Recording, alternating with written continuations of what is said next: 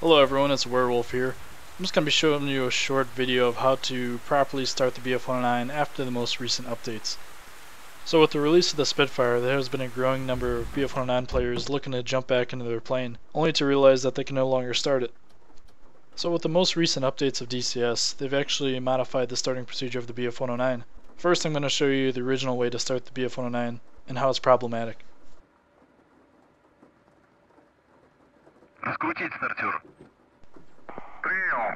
We'll go ahead and prime the aircraft as stated in the manual as 15 times.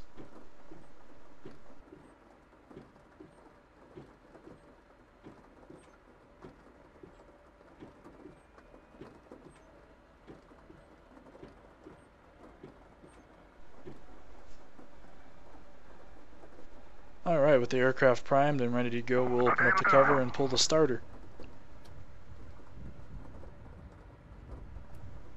Using this method is actually not going to work. As you can see, the engine is not going to turn over, and it'll just keep sputtering regardless if we put throttle in or not. Using the old method to start the engine requires you to do this process 2 to 3 times before it'll actually turn over. This is due to over priming the aircraft and putting too much fuel into the engine, which in a situation where you gotta scramble is not the best. Alright, now that you saw that the engine is not going to turn over using the old method, I'm going to go ahead and show you the new method of starting the aircraft. Start off, you go to your electrical panel and turn on all switches that are necessary. You can flip them all on if you wish, but I choose to turn off the nav lights, especially if you're going into combat.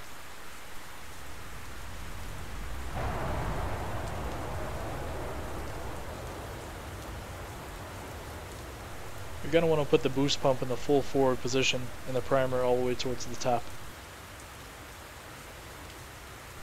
From there, ask the ground chiefs to start up the inertial starter.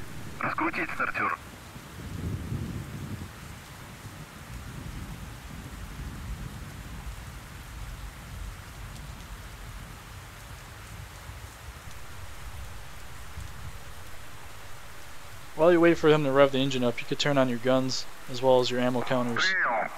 We won't be priming the aircraft this way.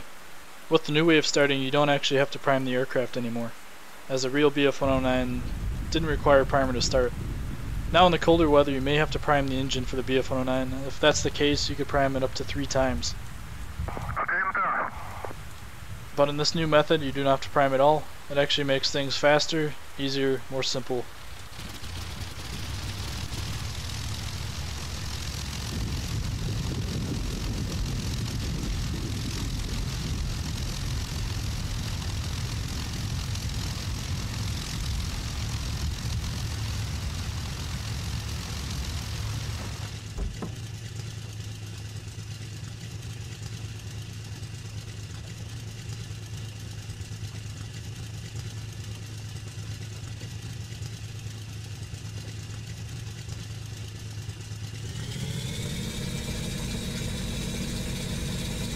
I hope my tutorial helped you guys, and you can go out there and kill some more Spitfires for me.